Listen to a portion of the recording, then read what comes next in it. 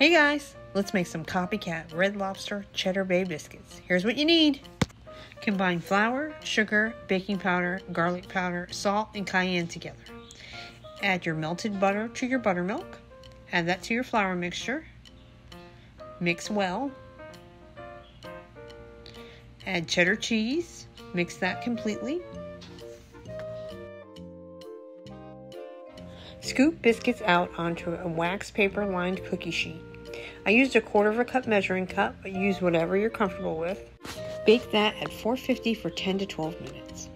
While your biscuits are baking, add your remaining melted butter, parsley, and garlic powder. Have that ready to brush over the biscuits as soon as they come out.